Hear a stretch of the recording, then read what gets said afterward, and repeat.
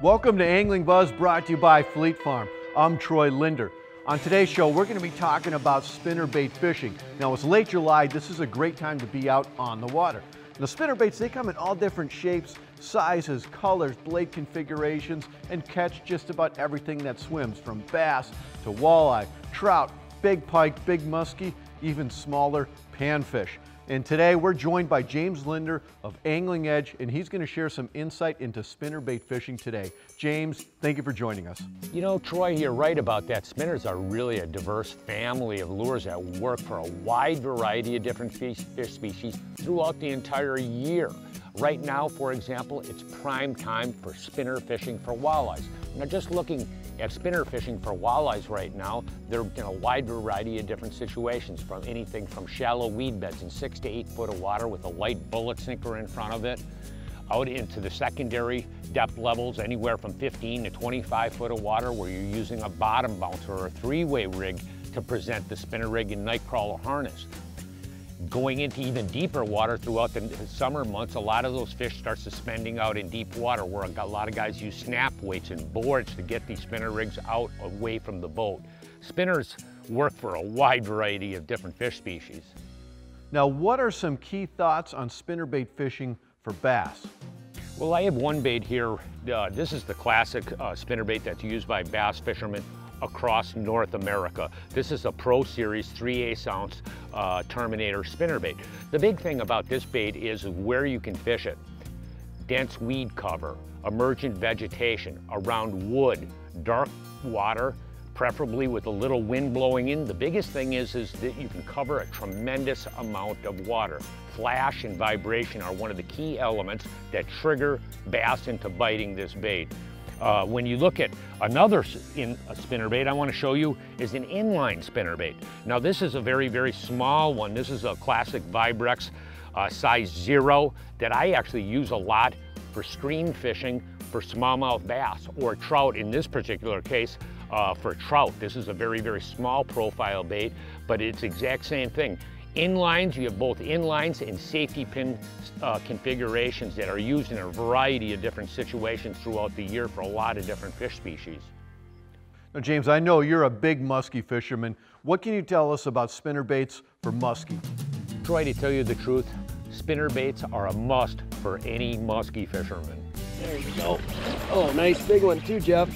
Musky fishing is a game of odds. In the warm water months like now, you put on a small to moderate sized inline spinnerbait and start casting. Keep casting, and I mean keep casting. The key here is to cover as much water as possible. Sooner or later, some fish is going to bite it. There he is. Got him? Nice, big one, Jimmy. Nice. Holy smokes. They're also a good bait to trigger fish into biting on a figure-8 maneuver at boat side. I would have to think more muskies have been caught on an inline spinnerbait than any other lure category. I've also caught a lot of muskies on larger safety pin spinnerbaits. Again, just like bass spinnerbaits, they tend to perform better in dark water conditions where you have dense weed cover situations.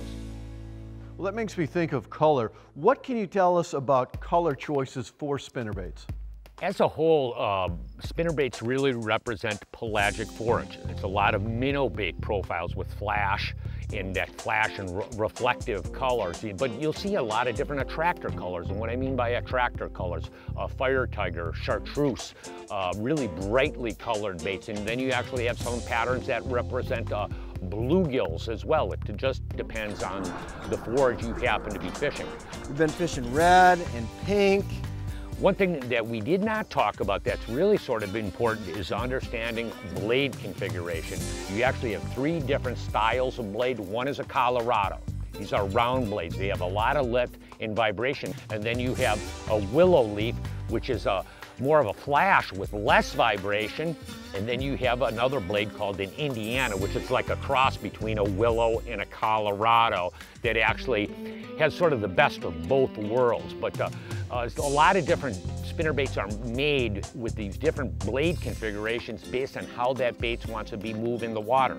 For example, musky fishing, a double Colorado has a really high lift, and I reel it relatively fast and it stays really close to the surface.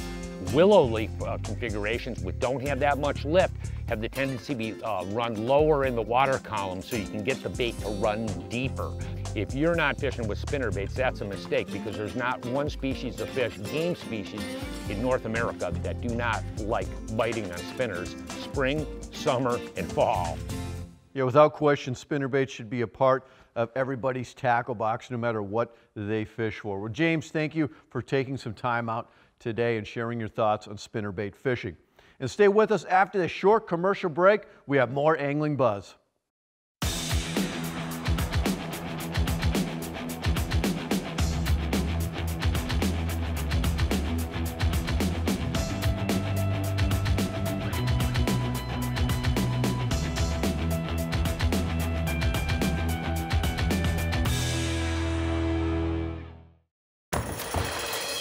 Lake Vermilion. Explore. Relax. Reconnect. Minnesota's most beautiful lake. Get hooked on our trophy walleye, That's a beauty. bass, My favorite fish. musky fish. That's a beauty there. Things to do? You'll never get bored. Rooms with a view? We got 'em. Lake Vermilion. 4 seasons of fun.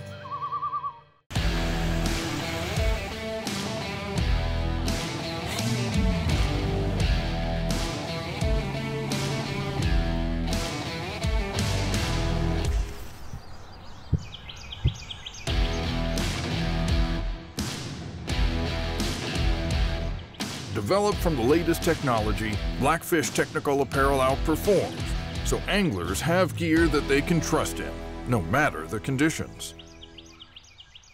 The Rumble Bug from Northland Tackle. Its performance will blow you away.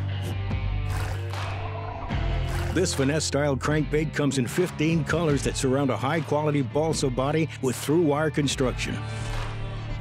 This snack-sized powerhouse, with its tight action and reliable tracking, gives you longer casts and unmatched durability. The Rumble Bug from Northland Tackle. We are walleye. Simple, fast, and easy. This automatic launching and loading system on boat-to-trailer.com makes unloading and loading your boat a breeze on both roller or bunk trailer configurations. This system is a simple one-bolt install. No more hanging over the boat, no more cranking in the boat, and no more wet feet. Speed your boat ramp time by visiting boat-to-trailer.com. Welcome back to Angling Buzz. Up next, it's our Timely Topics feature. We're going to go walleye spinner fishing with Brad Hawthorne.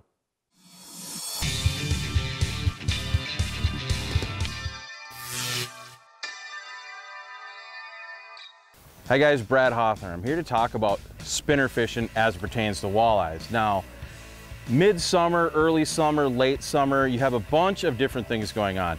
You have the bug hatches, which are either going on or ending.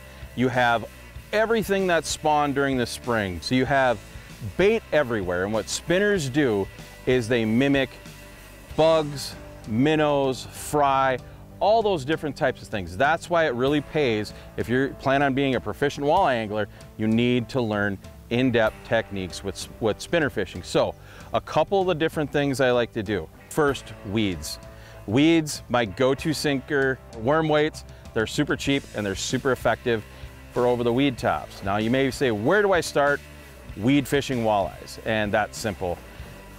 Any lake with weeds that grow from 20 to about 8 feet of water, and there's a gap in between the top of the weeds and the surface of the water, 4 to 6, 4 to 8 foot, somewhere in that realm is where you're going to want to employ that bullet sinker and 2 to 4 foot lead on your spinner rig.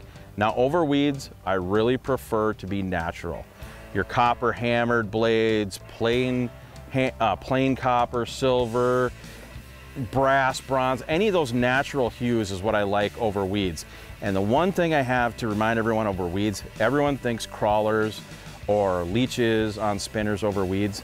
I have a lot of success with an Aberdeen hook and a minnow over weeds. It's actually my #1 presentation, so don't forget the fathead minnows when you're fishing over weeds, because sometimes it's the only thing you're gonna get bit on. So bottom bouncers. Bottom bouncers, this is your R-style bottom bouncers. I have these from 1 ounce all the way up to 4 ounces. And you may say that's a big spectrum of weight to have, and it's really not. Anywhere I'm fishing over a rock or snaggy areas, your R-style bottom bouncer is key to using, and you're gonna wanna use 1 ounce for every 10 foot of water. Now, here's a trick for you guys with R-style bottom bouncers. They're made to tick the bottom and kind of just drag across. What a lot of people do is they just take their R-style bottom bouncer, they rig them like this, and they go, okay, well, that's it. Well, if you take these and just bend them straight up, we just made that guy a foot longer and about 20 to 30% more snag resistant. So put that one in your tackle box bag of tricks for snag-free fishing with bottom bouncers. Now, you also have your reed runner style of bouncer. I like this around gravel and things like that. These are basically your 2 main bottom bouncer styles. You have a mini reed runner, and then you have your traditional R style. And you also have the Slick Stick by Northland. They go all the way up to 4 ounces. My personal favorite for running when you have to telegraph the bite back to you. Having that Slick Stick down there, it's a big piece of stainless steel. You feel every rock, every pebble, every bite. So if you guys love fishing bottom bouncers and spinners, go buy yourself a couple of Slick Sticks and notice the difference for yourself. Now, some of the bigger bodies of water, Erie, even Superior, Michigan, they will run snap weights on boards. And I like to employ that same 1 ounce per 10 foot of water. Everyone's kind of got their own formula for weight on boards when it comes to spinners, but that's the one I kind of use as a rule of thumb to dial in weight. But in open water basin trolling situations, we're usually using that 6 to 10 foot spinner length, you know, just to get it farther away from the weight. So keep in mind, there's a bunch of different ways to do spinners behind boards. There's a multitude of different techniques. Another one is quite simply putting the snap weight 50 feet ahead of the whole spinner component, so that weight is so far away from the spinner that it's not even affecting the bite. So blade fishing, spinner fishing, this right here is about as basic as you get. This is an over-the-counter Northland spinner right here. Over weeds, 2, 3, and 4 size blades. Open water, 4, 5, 6, and 7 size blades. And then for just bottom bouncer fishing in general, you can use a combination of any of those blades, but that's my rule of thumb on blade size. For open water, I want fish to see it, I want to bring more fish in from a distance, and then for everything else, kind of use a mix of both. Again, spinner fishing, not just for shallow weeds, not just for 30 foot of water, not just for rock piles, not just for sand flats. You can fish spinners anywhere. And again, I would encourage everyone to get out there and start mastering different forms of spinner fishing to put more walleyes in the boat all summer long. I like to do a lot of fishing with artificial baits, but this time of year, the dog days of summer, sometimes pulling live bait with spinners is the best way to go. Well, stay with us after this short commercial break. We got our Buzz Bite reports as Angling Buzz continues.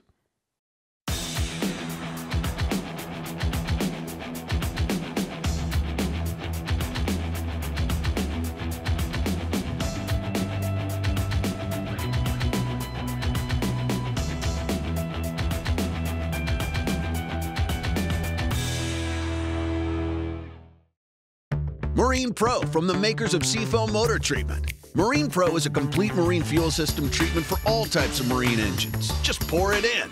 Marine Pro works to clean and lubricate your entire fuel system, helps engines start easier and run smoother, stabilizes fuel, and helps prevent costly boat engine problems. Fast starts and smooth running power have never been this easy. Seafoam Marine Pro, available at Fleet Farm. Like many of you, I've had back issues. From the pounding waves of Lake Erie to over 30 years of competitive angling. And a lifetime on the water, but not anymore. Smooth Moves changed the game. It's a must-have for me and my clients. It's like my boat is floating on air. They're easy to install. Fully adjustable. It makes a day on the water a whole lot more comfortable. Smooth your ride with Smooth Moves. Hey everyone, Troy Peters and Mr. Bluegill, and this week's Buzz Bite report to you is coming from central Wisconsin. We are fishing bluegills, yes, Mr. Bluegill's fishing bluegills, on the Wapaka and the Washera County lakes. And this time of the year, middle of summer, what happens is these fish will start to migrate over the deep flats, and having good electronics is super important. We've been utilizing the Mega Live on the Humminbird and getting out over these deep basins, scanning for the schools of fish, and then casting to them, staying on the Minn Kota and keeping the fish within distance, and really just chasing these things around in the basin. It's super simple fishing. What I like to do is just cast a small little tungsten jigs with a piece of crawler, just a bare, plain hook. No bobbers, nothing, just cast out and work the depths. When you see them on the locator, a lot of times these fish are going to set up in that 10 to 15 feet of water or so, and you can also fish them with slip bobbers as well. Set your floats up about that 10 to 12 feet, cast out, and then just kind of slowly start working them back, and you're definitely going to catch a bunch of fish. Thanks, Troy. Now let's head over to Green Bay, Wisconsin with Dale Stroshine. Walleye right now on the lower bay from the mouth of the Fox up to, I would say, Sturgeon Bay has been more consistent. It always will be. It's shallower that way. There's just more numbers of fish, and the water always has more color. So therefore, that bite always to the south is always going to be better. But keep in mind, it's much more difficult to find big fish. When you come from Sturgeon Bay working north right now, we're having some difficulties right now in the month of July. And the reason being is we've had a really big alewife population this year. A lot of them are dying off, and I think what's happening is those big fish that we're noted for up here to the north on the waters of Green Bay are just gorging themselves right now on all these alewifes, and I think that's why the guys are really struggling. We wish you all a tight line and have a great day. Thanks, Dale. Now we're going to head back to Minnesota and join Billy Rosner on Lake Vermilion. The walleye bite is still holding its own. Key is early in the morning, get on that water at daybreak, fish until that sun gets high. Lindy rigs are putting out fish with a half a crawler on rigs.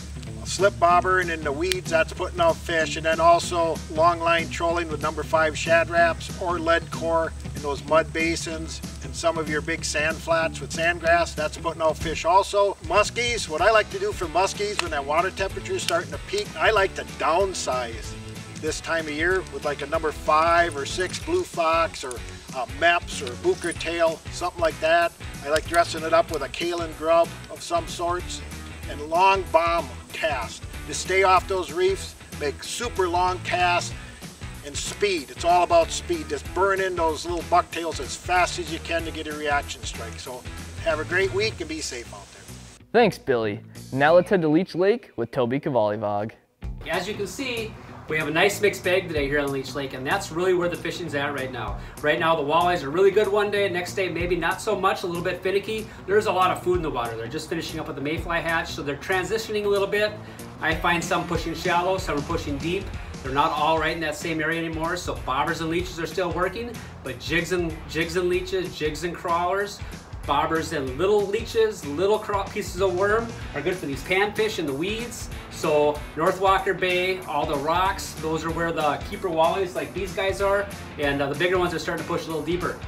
Panfish, 7 to 9 feet up in the weeds, that's where it's at, and the muskies are just starting to push shallow. Some of those rocks are starting to go now, and that's where it's at. So it's just heating up here on Leech Lake. I'm Toby Cavalivog.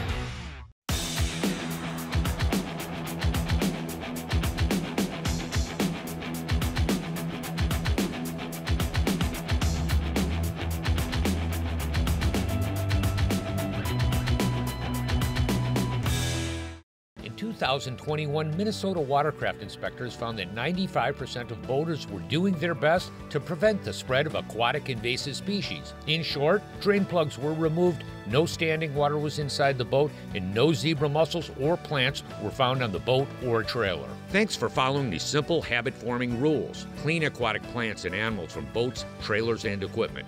Drain all water from motors and live wells. Remove all boat plugs and dispose of unused bait in the trash.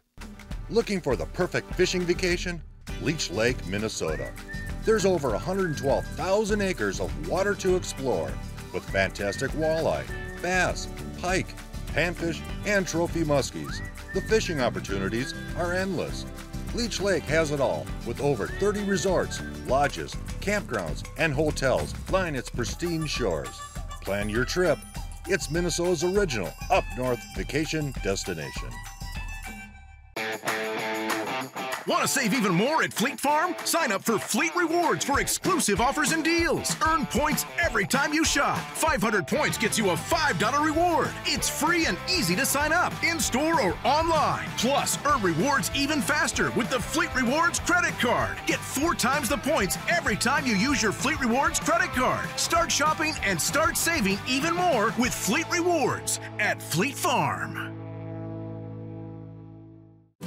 I'm not like you and my friend. You're not very much like you. By my side, I see things differently. You're my best friend, yes, my best friend. Rolling through this world together.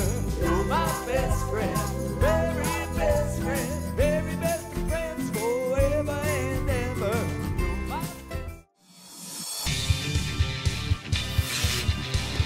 And now it's time for our cool products brought to you by Fleet Farm. We're going to start out with the Pro Mag planer from Offshore Tackle.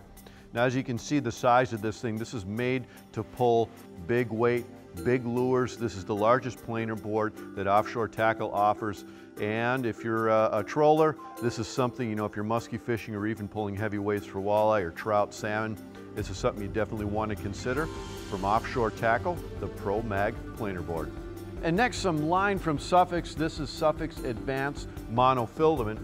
Now, this is great not only on its own, like 8-pound, if you just generally fish bass, even trout, walleye, even crappie, you know, 8-pound monofilament is really great. And then if you fish braid, this is a great leader. It adds a little bit of stretch to the near zero stretch that braid offers. A great monofilament line from Suffolk's Advanced. Up next from Terminator, the Pro Series spinnerbait. I've used these a lot. These are great. They have an amazing array of color, blade, and size combinations. Perfect for summertime bass fishing, especially right now. You can even use these into the fall. And this is a nice gold. I like this pattern for like stained water, lightly stained water. This would be great. Terminator Pro Series spinnerbait. And next from Northland Tackle, the Walleye Crawler Hauler. And this is great for high-speed trolling, which can be key. You know, Northland Tackle, they also make blades, their butterfly blade, that's great for slow-speed trolling. This is great for higher-speed trolling, the Walleye Crawler Hauler from Northland Tackle. Also from Northland Tackle, the Reed Runner spinnerbait. Now, this is great. You know, spinnerbaits really can be used all season long, and these are also great for, you know, if you fish northern pike, but primarily for bass, you know, fishing around weeds, wood, even big boulders. These are fantastic. A lot of different color options and different blade configurations from Northland Tackle, the Reed Runner spinnerbait. And next, a bigger bait from Musky Mayhem Tackle, the 79 trigger. And as the name implies, a size 7 blade, a size 7 Colorado blade, and then a 9 Magnum blade. These are offset blades. Give the muskie a little bit different look and a little bit different vibration and thump, which can be key, especially if you're fishing pressured waters. Musky Mayhem Tackle, they're known for making incredible musky baits, and something like this size and shape is actually perfect this time of year for covering water, whether you're trolling, casting, figure eighting musky, the 79 trigger. And next, balls out mounts. Now, these are high quality mounts, very sturdy, made in the USA, a lot of different configurations to fit a variety of marine electronics. You have a lot invested in your marine electronics, and you want to make sure they're secure, and Balls Out has you covered. Blackfish offers a variety of different apparel. Their Storm Skin Gale pullover, this is great. This is windproof, waterproof, kind of weatherproof, as you say, very, very comfortable. And also, Blackfish offers their Cool Core technology for these hotter summer days, 4-way stretch, very, very comfortable. And if you visit your local Fleet Farm store, you can just see a wide variety of different offerings, whether it's hooded, long sleeve.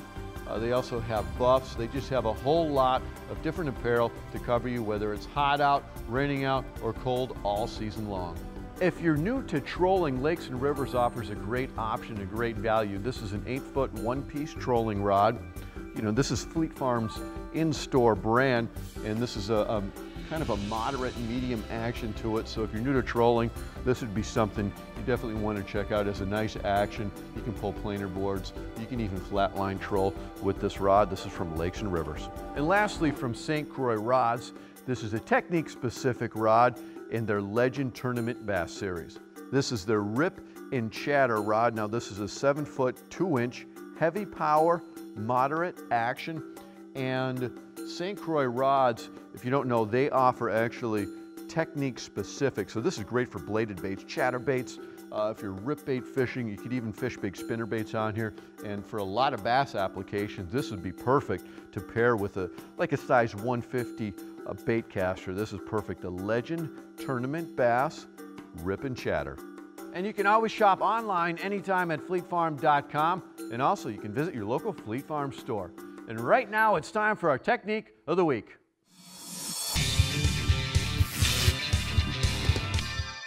Now there's a lot more to fishing a spinner than just casting it out and winding it in. Temperature, water color, depth of water all play into how you're going to fish any particular spinner combination. Now, as a rule of thumb, of course, the shallower the water, the lighter the spinner you want. The deeper the water, the heavier that you want the bait.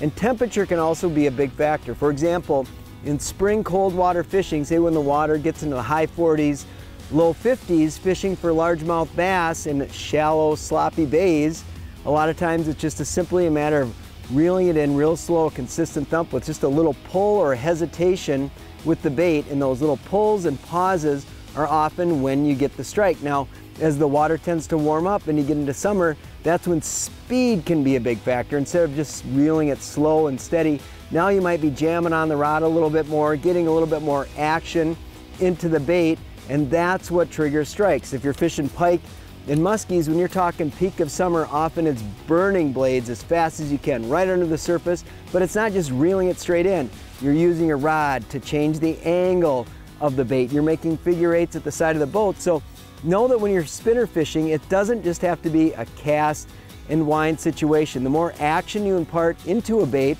often the more strikes you're gonna get. Oh, got him, got him. Know that when you hit the water, spinners are one of the best tools for covering water, and in some situations, they are hands down the most effective tool that you have in your tackle box. The old spinnerbait, crappies, bluegills, northern pike, largemouth bass, smallmouth bass, giant muskies will all fall for spinners, and be sure you've got some in the tackle box, because chances are if you're throwing a spinner, you're going to be getting some sweet action.